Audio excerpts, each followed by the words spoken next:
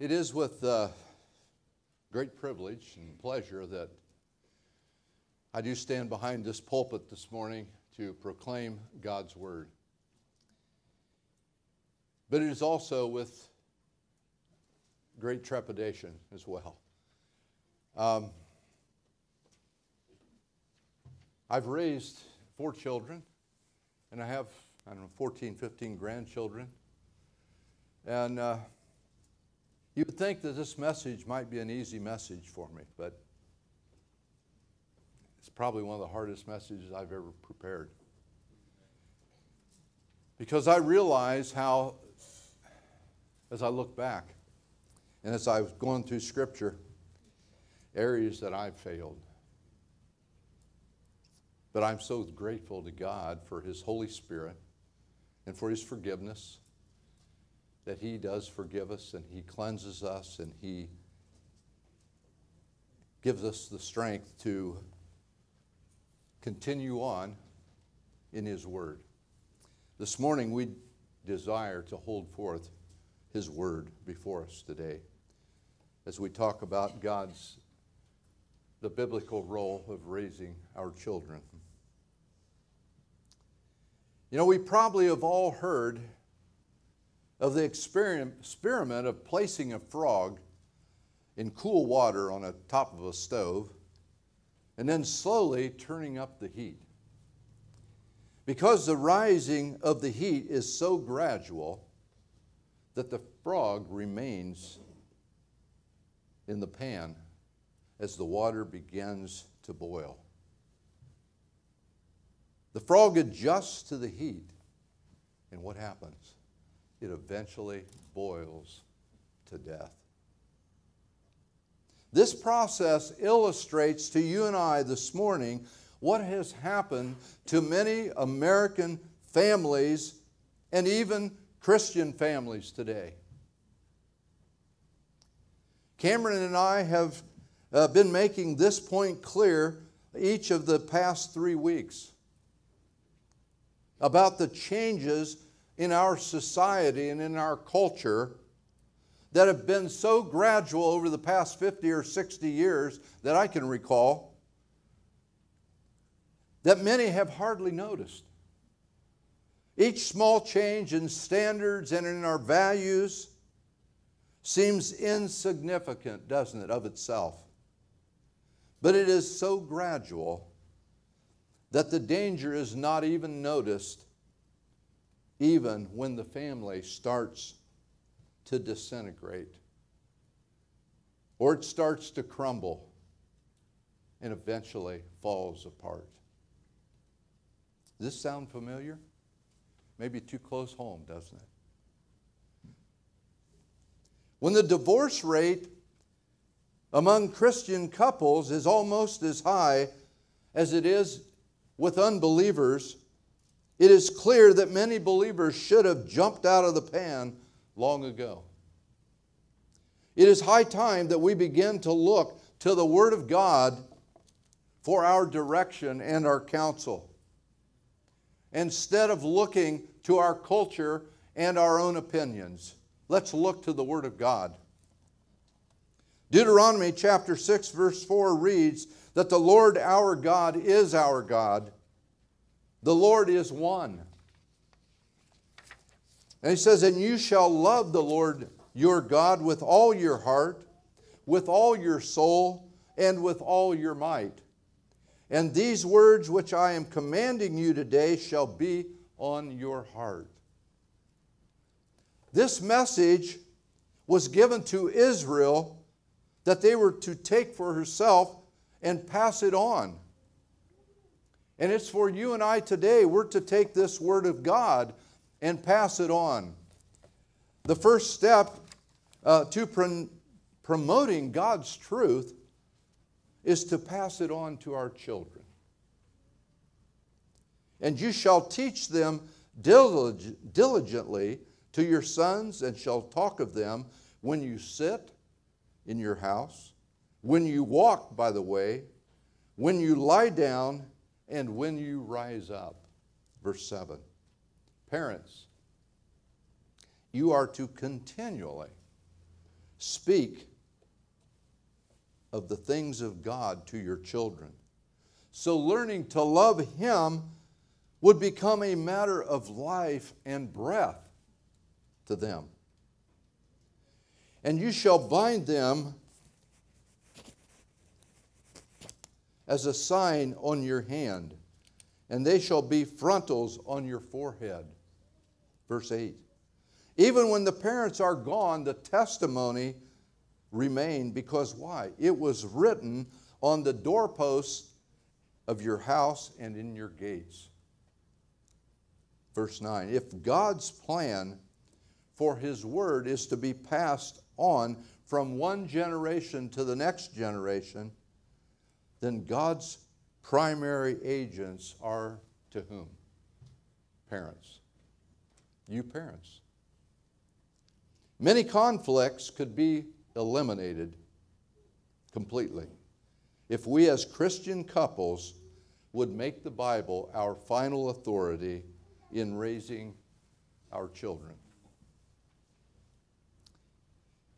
God, who is our Creator and the Creator of our children, knows all things. And He has given us His Word for clear direction concerning parental guidelines, hasn't He? It's all written here for us. The Scriptures give us basic standards and goals. And we do not have to shoot from the hip, so to speak. We have the written Word of God, the infallible Word of God, to answer every question, settle any dispute, and to be our final authority in rearing our children. One of the most profound and instructive and helpful verses, I feel, in all Scripture on raising children is in our text in Ephesians chapter 6, verse 4. And we'll read this verse together, and then we're going to go to prayer because we need help here. Chapter 6, verse 4. Fathers, do not provoke your children to anger, but bring them up in the discipline and the instruction of the Lord. Let's go to the Lord in prayer. Heavenly Father, we come humbly before you, Lord, in weakness, relying completely upon you, Father, because without you, I am nothing. I have nothing to offer. It is only through the power of your Holy Spirit and from your word that we can claim victory. And Father, we're so thankful this morning that we can go to your word, the very infallible, authoritative word of God, for our direction, for our guide, for our counsel. And I would pray this morning that you would be with every parent here this morning, everyone, those who are not parents, those who are young, who are maybe in their teenage years or beyond, or those who are single, those who are grandparents. We all need this word, Father. And I just pray, Lord, that you would help us to see some of the illustrations and the applications that we maybe have learned over our lifetime from God's word, that we can help teach others. Father, what a blessing it is to parent children. They're the most wonderful blessings that we have on this earth. That we can teach them, we can instruct them, we can discipline them so they can come to know Christ. Oh, Father, strengthen me this day. I thank you for what you will do because I'm trusting in you and you alone. Father, if there's anyone here this morning that does not know you as Savior, I pray, dear God, that today that you might draw them to yourself with the efficacious call, those who you have divinely called from the foundation of the world, that this might be the day that they would come and accept you as Lord and Savior of their heart and life. Father, strengthen us all this morning to hear your word. And we'll give you all the praise and all the glory. In Jesus' name, amen.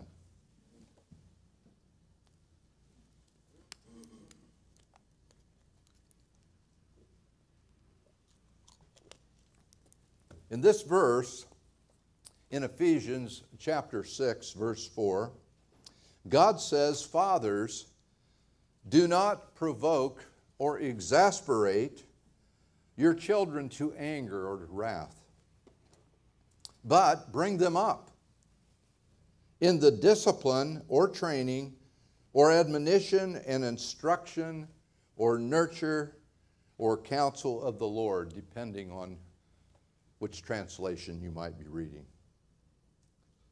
Fathers, do not provoke your children, but bring them up in the discipline and the instruction of the Lord.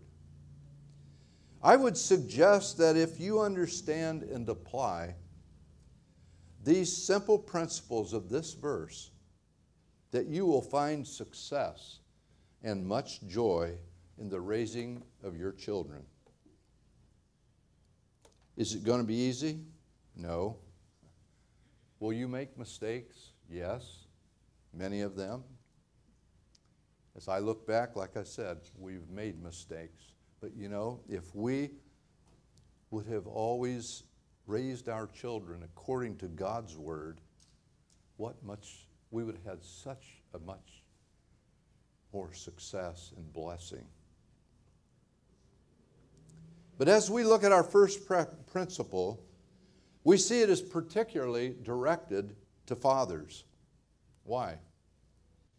Probably during their culture, that the father was the most dominant figure in the households of that day, and he was the one who would most often provoke his children to anger through discipline. But as we compare Scripture with Scripture, it indicates that the mother also should be involved in the raising of your children. Exodus 20 verse 12 says, and Ephesians 6:2 commands children to honor who? Their father and their mothers. Fathers and mothers. Proverbs 1:8 says, my son, hear the instruction of your father and forsake not the law of your mother. And Proverbs 6:20, almost identical verse, says basically the same thing. Instead of the instruction, it says, hear the commandments of your father and the law of your mother. And 1 Timothy 5:10 says that women who have brought up children are due special treatment when they are widowed and over 60 years of age. So we see here women brought up children.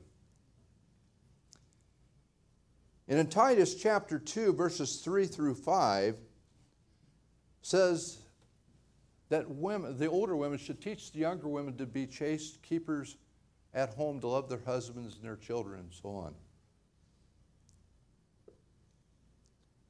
The Bible teaches that women not only may, but they must be involved in raising the children. Also, mothers, you are to nurture and to care for your own little ones at home. When your children are toddlers,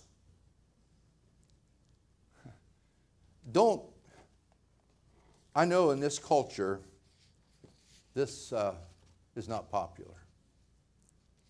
But don't leave them with family and friends continually, or to just give them up to others. This is your responsibility. The Bible is very plain. During the time when these little ones are small, they need mom at home. I'm so thankful that Ann was able to stay home with our children while they were young until they went into school age. It was a tremendous blessing to my children. She was a godly influence on them, and I know that it has a tremendous, it's been a tremendous asset to them. It has been a life changer.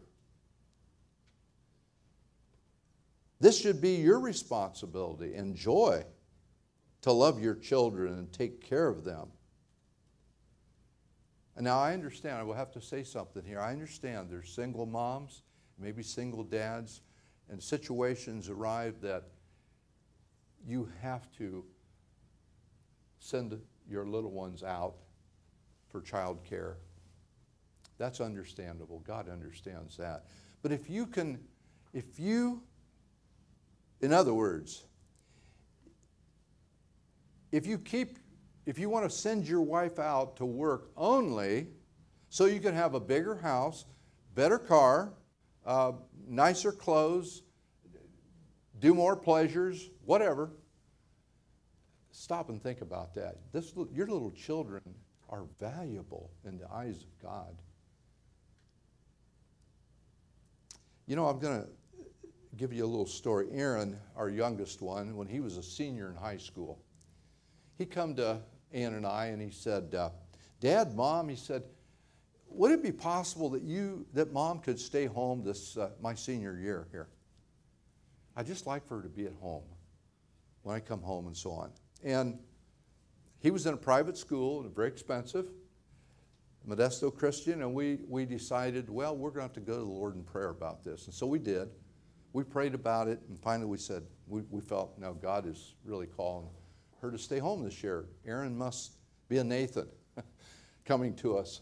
And so we did. We stepped out in faith. It didn't pencil out by any stretch. But we decided by faith we would do that and honor His word. And so we did. And about, I think within that week, little did I know that I had overpaid good old Uncle Sam about $4,600, and that was almost exactly what our tuition was for that year. Isn't that amazing? Wasn't that God? Definitely. That was God. You know, Hannah was a godly influence on Samuel. Think of the impact that the mother of James and John made on their lives. Ponder the influence of Lois and Eunice in the young life of Timothy. Tremendous. Anne could have never made as much spaghetti and made as much homemade bread and salad and feed all the football players and the basketball players had she been working. I mean, she made enough to feed an army. But in a very real sense, the old adage that says, the hand that rocks the cradle rules the world is very true, isn't it? How important that is. Mothers, you have a huge work at home. You really do, to those little ones. Quoting Jay Adams, and I quote, he says, when Paul, this is his take, when Paul speaks to the fathers, he is speaking to the mothers.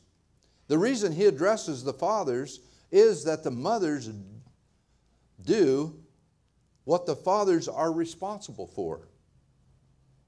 In addressing the father, he is addressing the one in whom God has vested His authority for discipline and instruction. The father is the one who ultimately must answer to God for what happens in the home, end quote. Certainly, our wives are our most important resources in helping us raise our children, aren't they? Most definitely. God gave us our wife to be a suitable helper for this great task. Always hold your wife up, folks, men, husbands. Hold your wives up in high esteem before your children. Always. As one to be highly honored, respected, loved, and obeyed. You know, my kids, my boys, they could degrade me. They could call me names that, yeah, old Dad would maybe take it. But boy, I'll tell you what, I better never, ever hear them degrade or belittle their mother in front of me. That was never tolerated, not once. It's important, folks. Men, hold your wives up in high esteem before your little ones, before your children, before your teenagers. It's important. In the raising your children, you're a team. Your main goal is to properly bring them up in the Lord. Yes, it is father's responsibility. As we covered a couple weeks ago, it's a husband's responsibility to be over the home. He is the one, is the spiritual leader of the home, definitely. But the task is so great, the problems are so many, and the opposition is so strong that mutual effort and cooperation is very important here. And as I look back on raising my children, Ann and I think this is an area that I probably failed in way too often. Because true unity needs to be involved here. We must be on the same page, us wives and our husbands, parents. Be together. What I mean is, when there's discipline to be made, if my wife feels a certain way about how we should discipline or when we should discipline, and I feel another way, and we let that happen, the children become very confused, and they'll become angry, and they'll become bitter. I've seen that happen. You have to be on the same page. Sit down and pray together when there's discipline to be made, so that your children understand exactly what you're expecting. Disunity in the raising of our children will result in failure. And we don't want that, do we? We want success. The Bible further states, but bring them up. In the Greek text, the verb translated bring up is in the active voice, an imperative mood, and present tense. The active voice shows us that children do not automatically grow up to be what God desires, do they? It doesn't just happen that way. This cannot happen because why? God says that foolishness is bound in the heart of a child, Proverbs 22:15. And Voddie Baucham says that they're just little vipers in diapers. And yes, that's the truth. Foolishness is bound in the heart of a child. In Proverbs 29:15, it says, a child who gets his own way brings shame to who? His mother. If you as parents allow your children just complete freedom to make all their own choices, do his own thing, the result will be shameful. It will come back in shame to us. In addition to the active voice, it is needful that the Greek verb is in the imperative mood. What does God say in Ephesians 6:4? It's not just friendly advice. It's not just a suggestion. It's a command that God expects us to obey. The only way to raise our children to grow up to be Christians is through the Word of God, through Scripture. We cannot disobey this command. It is disobedience or rebellion against God, for He commands us to do so. It is imperative to bring them up. Finally, this verb is the present tense. Many times in our parenting we have said, I know that the Lord says, children are the heritage of the Lord, and the fruit of the womb is His reward. But Psalm 27:3, but right now, they sure don't seem like much of a reward. They're just driving me up a wall. Wouldn't it be nice if we could just take a break, sit back for a month or two, and let someone else just be in charge, correct them, raise them? Nope. God's Word says, no, you cannot do that. As long as children are in your home, you are constantly, persistently, totally bringing them up. As long as your children are under your care, every day will hold new opportunities to bring them up in the Lord. That's the key. As I've said, this is your job as parents, to bring your own children up. You're constantly involved. You're always on duty. And this should be one of your greatest joys. Why, for one thing, they grow up so quickly, and your time with them is really very limited. The time that you have to discipline and to teach and to instruct them in the Word of God is so brief. It's been 22 plus years that our last one, that Aaron has left the nest, and it seems like yesterday. Time just flew. When you get my age and you look back on it, you say, man, I wish I would have done things a bit different. Also, we are to bring them up, as I said, to know the Lord Jesus Christ. That should be our greatest desire. What a joy it is to see our children come to know Him. Matthew 10:14 says, let the children, little children, come to me, for such is the kingdom of God. We are to also teach them to be disciples of Christ. In Psalm 119, 9 through 11, it says, how can a young man keep his way pure? By guarding it according to your word. With my whole heart I seek you. Let me not wander from your commandments. I have stored up your word in my heart that I might not sin against you. You want to keep your kids from sinning? Hide the Word of God in their heart. Teach them to memorize Scripture while they're young.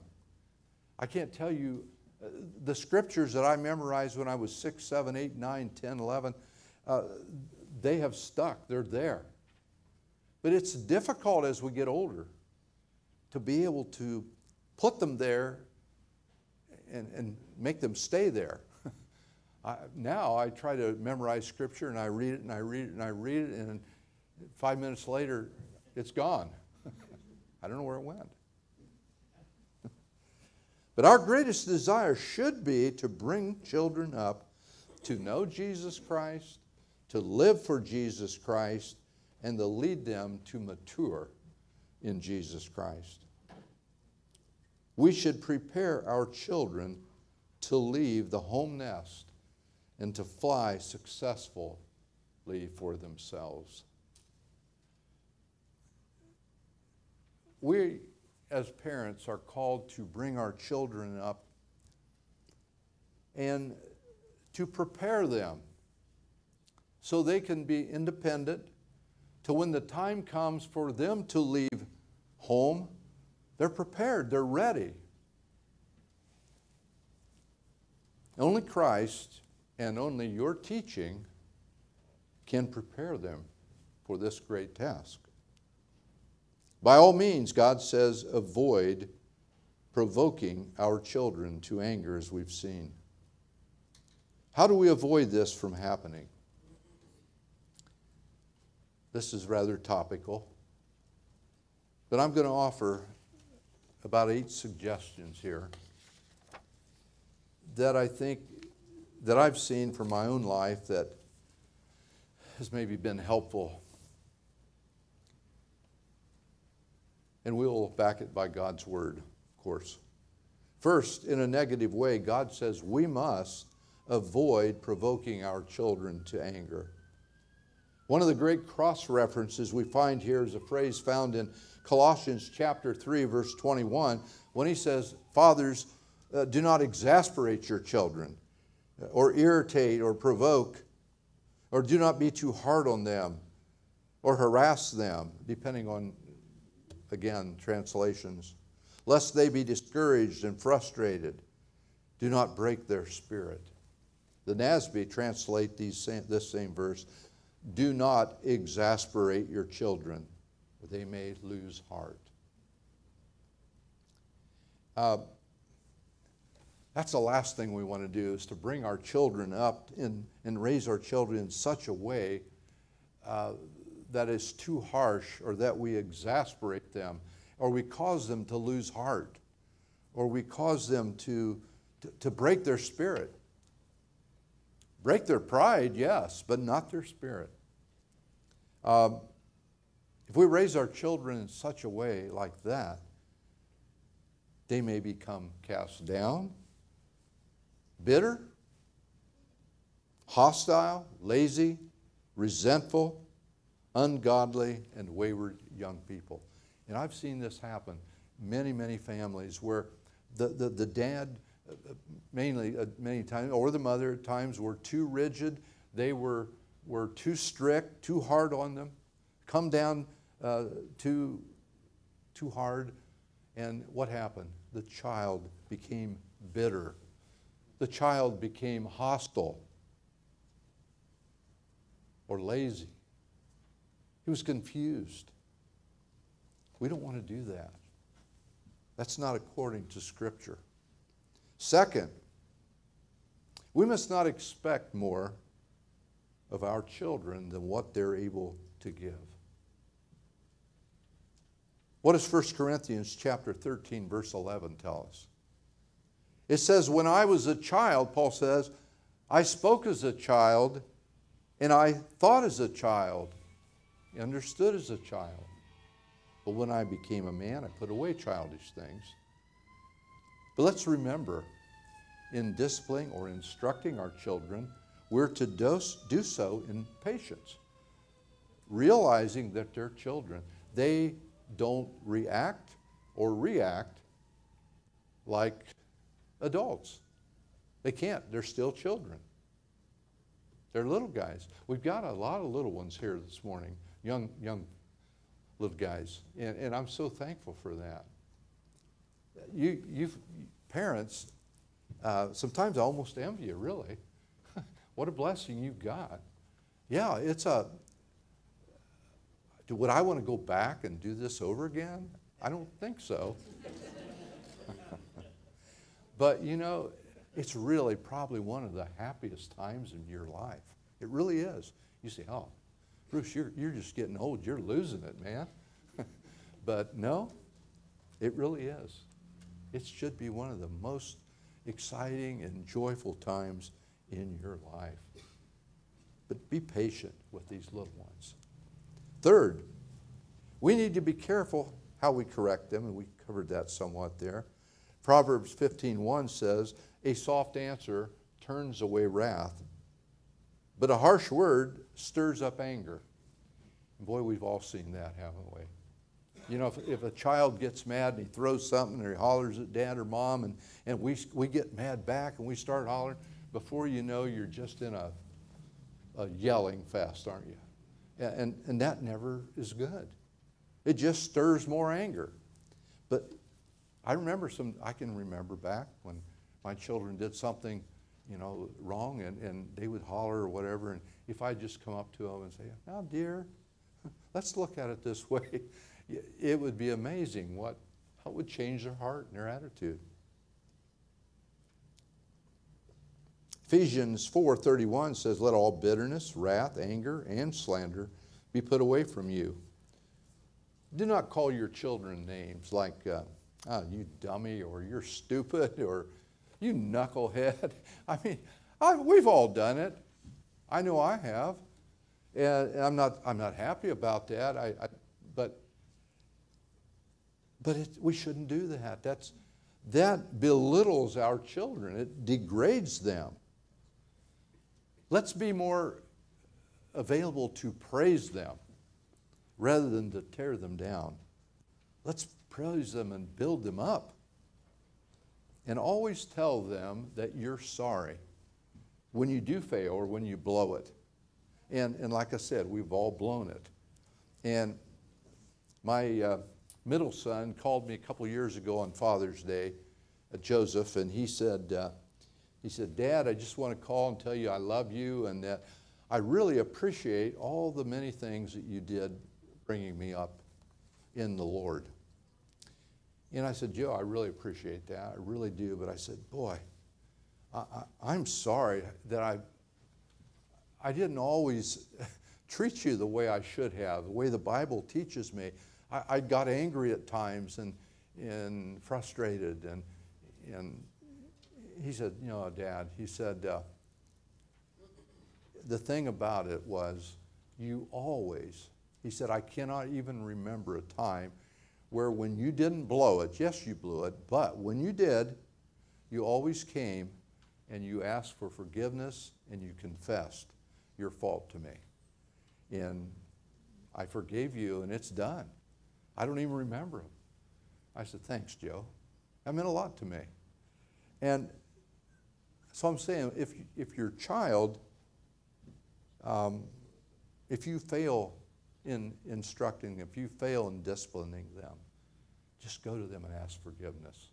They'll forgive you. They're very resilient that way. Fourth, we must practice what we preach. We must avoid double standards or hypocrisy. Kids can read through that like a book.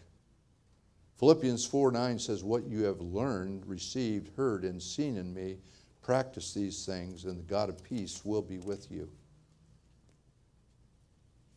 Let's always live what we preach. Let's don't tell them one thing and go out and do another. That will totally confuse them. Fifth, we ought to build in the minds of our children the proper values and standards. And we said by precepts. Our society today has made idols, haven't they, of power, of wealth, of strength, of beauty, of intelligence, athletic ability, and their list could go on and on. But if your child does not possess some of these abilities, in the eyes of the world, they're told they're unsuccessful. And we have to be careful as parents, don't we?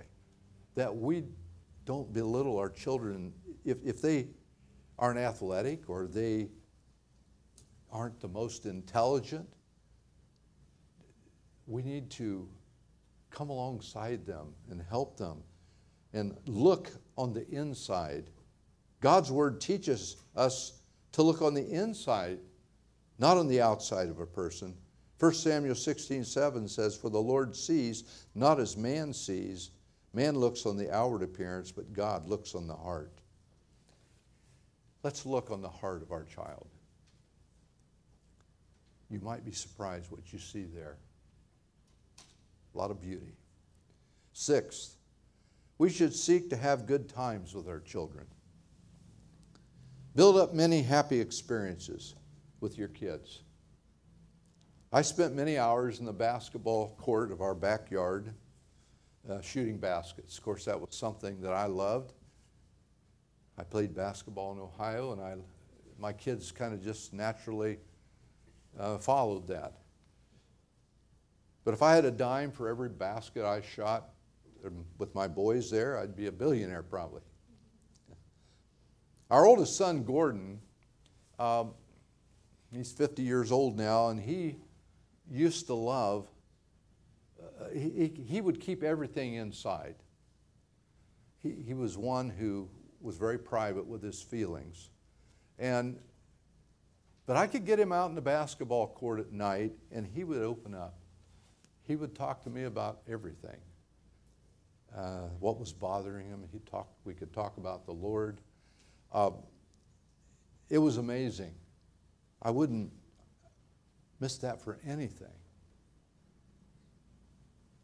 And I remember the many hours of shopping at the mall with my daughter. Yeah, I said shopping. But you know, it was something that she loved. So, like daughters do. When she was a teenager, in 10th, 11th, 12th years in high school, we would go shopping at the mall, and we didn't always buy. We'd go on a date, and we'd eat, and then have a little, she'd buy some shoes or a purse or something. But there again, spend time with your kids. I guarantee that the time that you spent with them will come back many, many, many times over in blessing to your life. Proverbs 17:22 says, a joyful heart is good medicine, but a crushed spirit dries up the bones. Laugh with your kids. Have fun with them. They need that, and you need that. Seventh, freely tell them often that you love them and appreciate them. 1 Corinthians 16:4 says, let all be done in love. Everything we do. 1 John is full of love one another.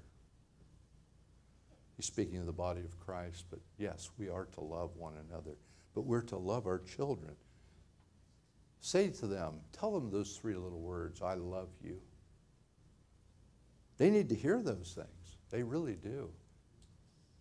It means so much to a child when you just say, I love you.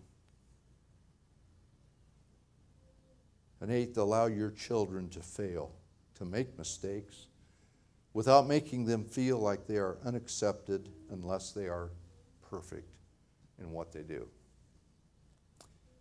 Ephesians 4:12 says, I therefore, a prisoner of the Lord, urge you to walk in a manner worthy of your calling, with all humility and gentleness, with patience, bearing with one another in love. Home must be a safe haven for your child. It must be a place where when they are discouraged, that you listen to them, you care about them, and above all, praise them often. Praise them often. Ninth, admit your mistakes to them. Ask forgiveness when you fail and seek reconciliation. We covered that earlier. But James 5:16 tells us to confess your sins to one another and pray for one another that you may be healed. There is healing there. If we are free to confess our faults with our children, it will be easier for them to approach us when they fail us, or when they have problems, or when they fail the Lord Jesus Christ. It will be easier for them to come and confess to Him. Listen to your children. Let them share their interests with you. And sometimes it may not always be the most suitable hour. My teenagers, Stephanie, for one, comes to mind. She, for some reason, she would get home, her curfew was about 11 o'clock in the evening. Well, she'd come home from a date or just being out that night, and she would come sneaking in But she would always, she'd come, but her bedroom was down the hall, past hours. But for some reason, she'd always stop and she would knock on the door, real quietly. And she said, Dad, Mom, are you awake? Well, we weren't, but we are now. And she would settle on the end of bed. She said, can we talk? Well, yeah, sure, Steph, let's go. Yeah. And she would start to talk. And she would talk, and she would talk, and she would talk. And sometimes for an hour, hour and a half. And, I had to get up about 5 o'clock the next morning and go to work, but that's okay. My daughter was talking with us. She was telling us all kinds of things. Maybe she'd been on a date and she wanted to share with us different things, and she did. And I wouldn't take those times back for nothing. And it seemed like all our kids. Now we got our grandkids that do it. We was down to Aaron's not long ago, and Austin and Ava come in about 5 o'clock in the morning, and they want to talk. And so now they're talking with us. And then Annika and Aiden shows up. We got a whole room full of talkers. But you know what? Let kids talk. They want to share. Whenever they want to share, listen to them. In verse 4b, he says, but bring them up in the discipline and the instruction of the Lord. The Greek word translated discipline and instruction actually means to put in the mind or to put on the mind. So basically it is saying parents are to bring your children up by placing something in or on their minds. What is it that we want to place on their hearts? It's by placing God's Word on their hearts. Spend time teaching them the Bible. Read from them the Bible. From the earliest years, just a little time each day even. Get them in the habit of just sitting down and reading the Word together in worship. We spent time teaching our children. We usually tried to do it in the evenings, especially when they were younger. When they got older, sometimes it didn't always suit. They had other plans and so on and so forth. But we tried to have worship and Bible reading with our children. And I have to share something here, though.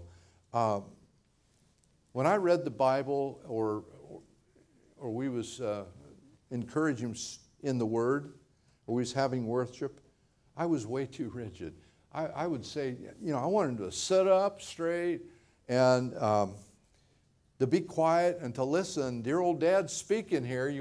He's giving instruction. You want to listen. But it was a great idea, but bad method. And my loving wife said, dear, she said, if the kids want to lay on the floor, if they want to stand on their head, let them. They're hearing the Word of God. Don't worry. Don't fret the small stuff. And after that, things went much easier. Just be faithful and read the Word. Spend time in prayer. Spend time singing with your kids. It's so important. It really is. Get them to love the Word of God. Jay Adams has said that this means a child must be reached in his heart with God's Word. It is this message that speaks of a loving Lord who came and gave Himself for His people, which first must touch our children's hearts, bringing them to repentance and faith. Parents must lead them to a repentance, lead them to conviction of sin, and bring them to the calling of their Savior, end quote. God shows us many truths, doesn't He, in His Word. He tells us about God and man, about sin and salvation, about heaven and hell, about creation and providence, about regeneration, redemption, justification, repentance, faith, sanctification, and a host of other doctrines. You know, I think children do need to understand as they get older, especially some of these major doctrines. Like, they need to understand what redemption, justification, repentance, faith, and sanctification. They need to understand what those mean and explain to them. Parents, it is your responsibility and privilege to share with your children these things. This takes work, though. It doesn't just happen. You have to get in, dig in the Word, and get out your dictionaries and put in the work. But if you need help, ask for help. We elders and pastors are here to help in any way that we can, to encourage. The Bible is also a guide in our everyday life and for our children. It tells us how to relate and get along with others, how to control and use our emotions, how to solve problems, how to make decisions, how to use our time and our money, how to work, how to pray, how to study the Bible. The answer to every question that a child has, we find in the Word of God. It is our grand privilege to share these things with our kids, with our children. It is the Scripture, by the Scriptures, that men are made into salvation through Jesus Christ. 1 Timothy 3:16a says that all Scripture is God-breathed. It's all inspired. Romans 10:17 says that faith comes by hearing, and hearing comes from the Word of God. It is by Scripture that we are, as 2 Timothy 3:16 and 17 says, we are taught, we're reproved, corrected, trained in righteousness, and mature and thoroughly equipped for every good work. God's means and ways of saving our children and making them mature in Jesus Christ is through discipline and instruction of the Lord from His Word. Now, I know today this has been probably mostly topical. I usually don't preach topically, but I felt like there's just a lot of areas here that we trust it's been straight from the Word as well. But you know, we have seen basically that we are not to provoke or exasperate our children to anger, but we are to bring them up in the nurture and the admonition of the Lord. I'm going old school. How? In the discipline and the instruction of the Lord. We have seen through God's Word and by much application. I believe I can speak for Brother Cameron that it has been our joyful and humble privilege to preach this series on marriage, because we are living in such, I don't know, it seems like almost every day we hear of something new that our culture is changing or leaning to. If we're not living in Romans 1 type age, I don't know when it is. But we've seen God's purposes, God's sovereignty, and God's design for marriage. Cameron told us that it is for one man and one woman for one lifetime, or until death do you part. That's God's design. We know that because of the sin, that's not always the case. Then we saw a responsibility as husbands, that we are to love our wives as Christ loved the church. and gave himself up for her. And love our own bodies as ourselves. And then we saw, as Cameron spoke, the biblical role of a wife. He spoke of the lovely act of submission that a wife has to her husband. What a blessing and joy that is for the home. And today, we're looking at the parents' role and responsibility of raising children according to the Lord's Word, to God's Word. And I trust that this series will have improved our marriages and our understanding of God's Word on marriage, and will make a positive impact for good on our marriages here at RHC. That's our desire. We want to see our marriages grow strong in the Lord. That's really, there's nothing that we want to see more as pastors and elders here, is to see our marriages grow strong in the Lord.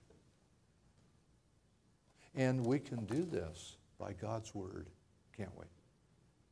By God's Word and His Word alone.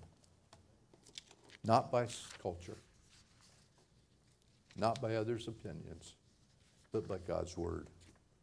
In closing, I found an excerpt of one Christian father who I identified with.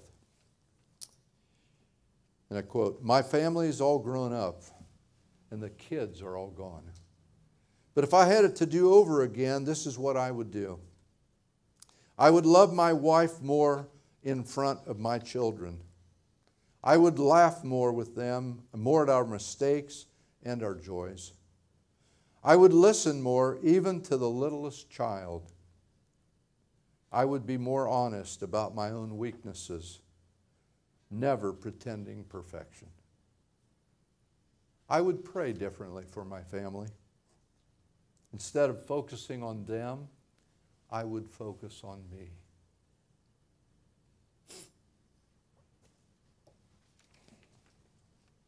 I would do more things together with my children. I would encourage them more and bestow more praise. I would pay more attention to the little things, like deeds and words of thoughtfulness. And then finally, if I had it to do all over again, I would share God's Word more faithfully, more intimately with my family. Every ordinary thing that happened in every ordinary day, I would use to direct them to God.